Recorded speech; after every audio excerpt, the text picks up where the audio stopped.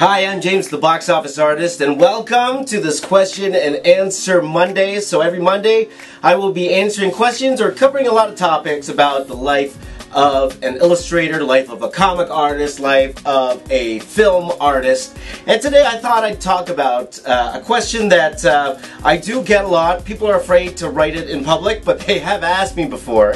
And I thought it'd be a very interesting topic, and that topic is, how much does a comic book artist actually make?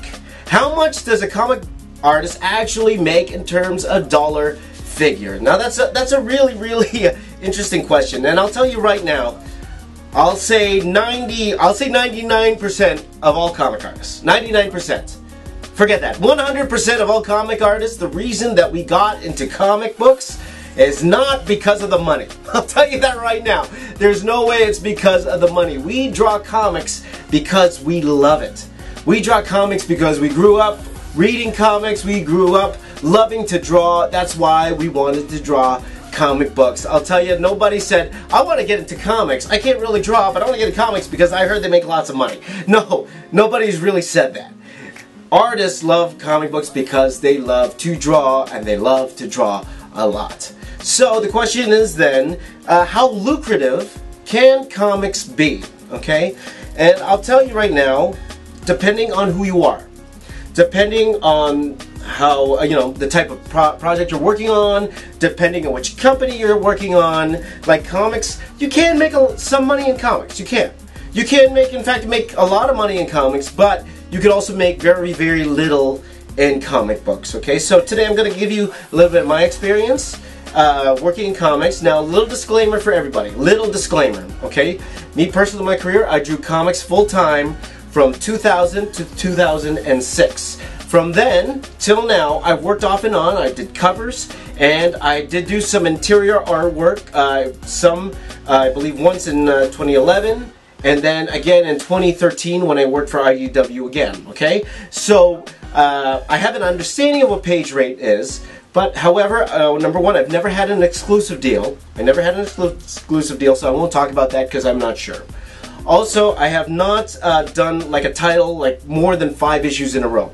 I've done a 5-issue stint in Marvel, and I've done one in Dreamwave, but I haven't done more than 5 issues because I kept bouncing around. Okay, so just take that as a disclaimer. Okay, so the actual facts I'm giving to you is actually from a specific website. I will tell you what that website is. I will link that below so you could see that yourself. And this is data collected from 2015 from a whole bunch of professional artists who wish to share their rates with the public. Okay, so today I'm actually not going to mention companies, okay? I'm not specifically going to say Marvel gives this much, DC gives that much, no. I'm going to keep everything general. I think you guys will be able to read between the lines which company is which, but I'm just going to split them up into tiers, okay? You have your I'll call them the third tier, the second tier, and the first tier of comic book companies, okay? Third tier, second tier, and first tier of companies, okay? So I will give you the numbers, the data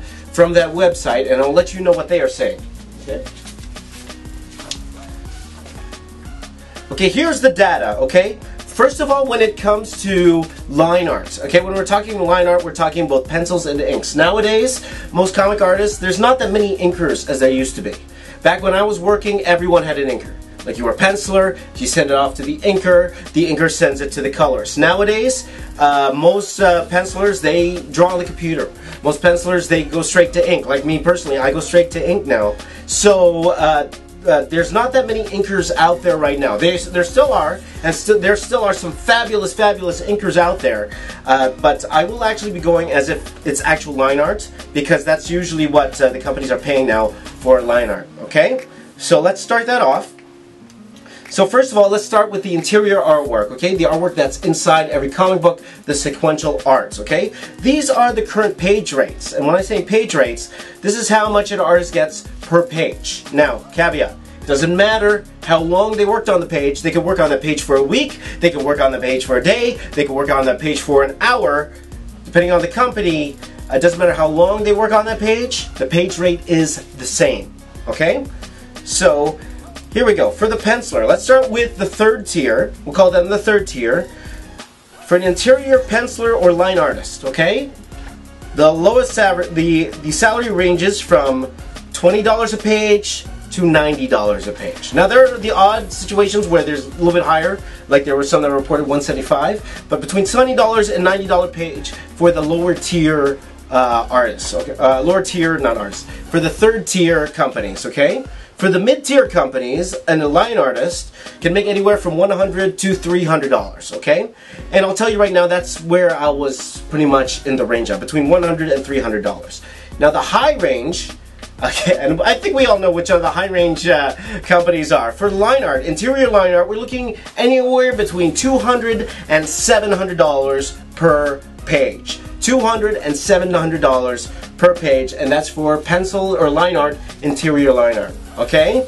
Now when it comes to covers, because covers is a whole different beast. Covers, it's what sells the book, so sometimes a little bit more money is given to someone who's doing covers, okay? For a cover, and they actually, when they say covers, they don't actually break it up, so I'm assuming they're meaning including colors as well, that you are doing the whole part of the cover. Okay, for the lower tier, you were looking at around $100 for the cover. Mid tier, you're looking between, I'm saying lower mid. Third tier is $100. Second tier, we're looking between $200 and $800 for a cover. And then the higher tier, we're looking about $400 to $650. Okay, and this is what was reported. Again, I'm not making this up. This is what I've been reading at this website, and you can read that down below. And for colorists, those who color someone else's line art, you're making, across the board, you're looking between $50 and $150 per page. Okay, so when it comes to actual page rate, it kind of varies. Okay, so who makes the $20 a page and who makes the $700 a page? And I'll tell you right now, it's the person who makes $700 a page.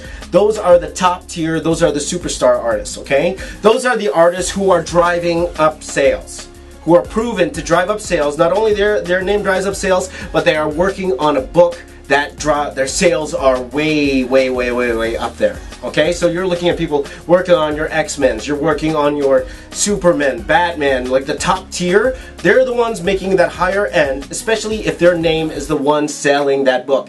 Because they're working on that book, and then the sales shoot up another like 25,000, of course they're gonna get more money. It makes sense. Now for somebody starting out, of course you're not going to make that kind of money because you're not proven yet, okay? The lower tier, and I'll admit that was me. Now for me personally, I'll let you know what my page rates were, okay? And again, this was between 2000 and 2006, and then a little bit here and there. Because I was at Dreamwave for pretty much 2 years, and then I bounced around from company to company, right? So I'd spend like a few issues here at this company, a few issues there at that company, a single issue here. So in terms of page rate, the lowest page rate I've ever gotten was $110 a page, okay? The highest page rate I've ever gotten was $200 a page, okay? Because I never stayed at a company long enough to prove that I could handle a monthly book and to prove that my art could sell. Okay, that's why my page rate kind of stayed at the mid-tier. Now, if you're doing that consistently, if you're able to find work, you know, 12 months of the year, $200 a page, you're looking at a 22-page book a month, you're still making, you know, $4,400 a year. Times that by 12, you're already making like over $50,000 a year. So it's not so bad. It's not so bad until you consider the actual grind of working in comics, which I will actually talk about next year. So it's not so bad if you're able to find consistent work. Okay, that's the big caveat. Can you find consistent work? And I will talk about that next week as well. Okay, so how else does an artist supplement his income? Is that it? And the answer is no. An artist, there's a few more ways an artist can supplement their income. Number one is conventions. Okay, that's why we have this thing called the convention circuit. That's why nowadays artists, they'll go to as many different conventions as they can, and there they will sell two things. First thing they will sell is commission sketches. And for me personally, and I just started doing this, and I didn't realize how much conventions help. I never realized the type of money you could make at conventions until literally last year. Literally last year. If I knew how much money I could make at conventions, I would probably still be in comics, never went into film. because like and all those lean years would have been a lot better if I knew I could have just went to these conventions and do these type of things, right? But you know, you could go there and artists, they sell, you know, different sketches, and the more complicated sketch, the more money they get, right? For example, a headshot, right now I charge around $40–50 for a headshot, right? So I just draw a headshot of character. Usually takes half an hour to an hour max, right? Some people even faster, right? And then half body, you're looking at anywhere from $75 to $100. A full body, depending on the top tier, the artist. If they're a low level artist, maybe they're charging $100. Top tier artist, maybe they're charging $500, $600, right? And they're doing this during convention time. So that weekend, an artist can actually make a lot, depending on if there are a lot of people coming to him or her at a convention. So that's another way they supplement their income. In fact, there's this one artist, he doesn't really have a fixed address. He actually goes from convention to convention to convention, staying at friends' houses and staying at hotels. He doesn't have a fixed address because he just goes to a different convention every week, and he's a top tier artist. So a lot of artists make their more money doing the convention circuit. How else does an artist make some money? Well, one other way, and this is one of the reasons why I still do traditional art. I mean, traditional art meaning I draw on board, you know, the good old ink on board, right? And some people ask, why do you still do that? We have Cintiqs now, we have, you know, we have Photoshop now, and the reason is because of the secondary market that is original art. Because sometimes you could double your page rate just by selling that original art. Okay, and again, it all depends what it is. It all depends on what characters are on the original art. If it's like a top tier character, it depends what how the page is arranged. If it's a splash page, if it's just a superhero going like this, right? If that page will look good on a wall, that type of artwork would cost more money, right?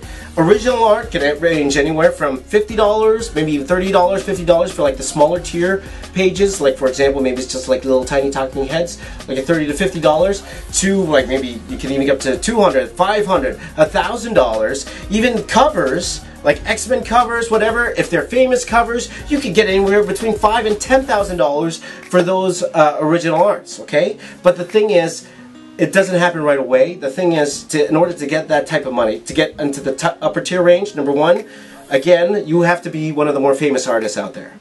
You have to be working on one of the giant books. Superman, Batman, X-Men, Hulk, Avengers, one of the top tier, and then you could be able to sell your art for that much, okay? Or you were just an artist who was well known, you could sell it for that much. So honestly, you won't know how much your artwork would sell until you get out there and try to sell it.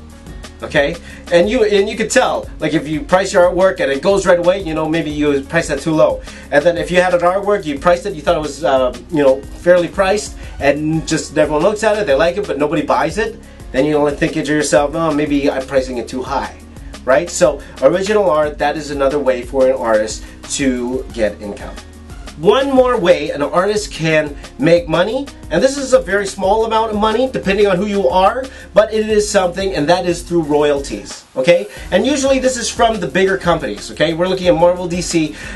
You get royalties from how much a book sells, and not only that, how much trade paperback sells, and that is over the lifetime of that particular trade paperback or comic book itself. Okay, so that could turn into quite a bit of money. I'll be honest, I'm still getting like little micro checks from Marvel and DC for work I did years ago. Okay, now we're like nowadays we're only talking about like maybe $25 or something, but hey, $25, I can buy lunch, right? So you know, it's a little bit, but for the top tier guys, again, those working on X-Men, those working on Avengers, those working on Justice League, Superman, those guys, they're getting huge royalties. We're talking about thousands of dollars from, you know, the sales of a particular book. So that's a little bit something extra, but it's not something to live on. Okay, but that's a little bit extra money people artists get.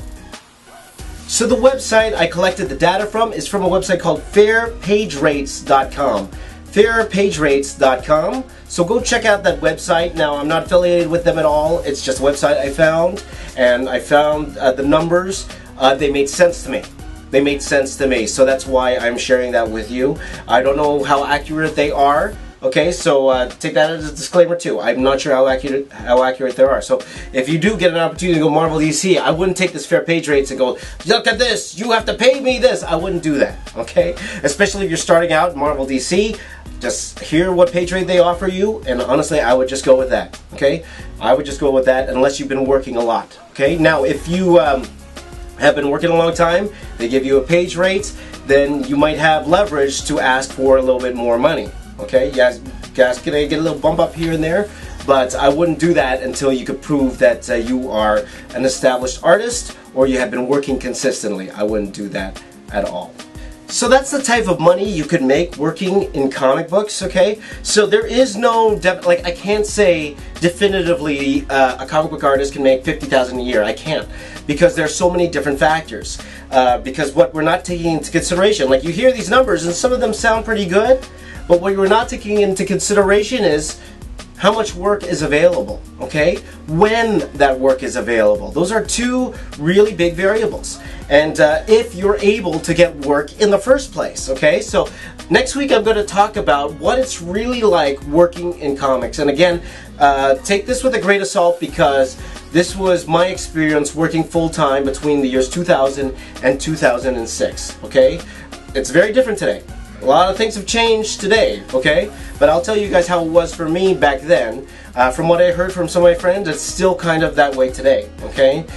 So there was a reason why I decided to leave comics to get into film after a while. But now, you know, thinking about it now that I'm older and wiser, I think I could have done things so that I could have stayed in comics, but that's the way life goes. So we'll see how that goes. So I hope that was informative to you. Again, take it with a grain of salt. Again, I don't work in comics right now, so if there was some information wrong, I apologize. All the data, the actual numbers that I took, were from the website down below, so please check out that website down below and take it with a grain of salt. Like those artists that contribute to that website, they could be lying, so I don't know for sure, and I apologize if I was way off on some of those things, but that was the information I heard and from my personal experience. But I hope that helped, and I hope that helped all of you. Now, if you have any questions about working in art at all, in comics, in film, please do let me know. Please let me know down below. Comment below. Ask me any question you would like. I'd be happy to answer that for you. If I don't answer it here on the channel on Mondays,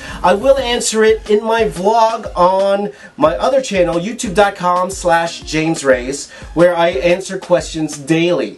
Any question I will see, I will actually go ahead and answer it right away on that particular vlog. So please follow me over there. I try to give a lot of advice as you watch me go through my journey, so please subscribe to that channel. Also subscribe to me here, youtube.com/theboxofficeartist. Please follow me on I've been talking a lot. Please follow me on social media. Twitter, Instagram, Snapchat @BoxOfficeArtist. Please also follow me on Facebook, facebook.com/theboxofficeartist. And thank you for watching. My name is James. I'm out of breath. I'm the Box Office Artist, and I'll see you guys tomorrow.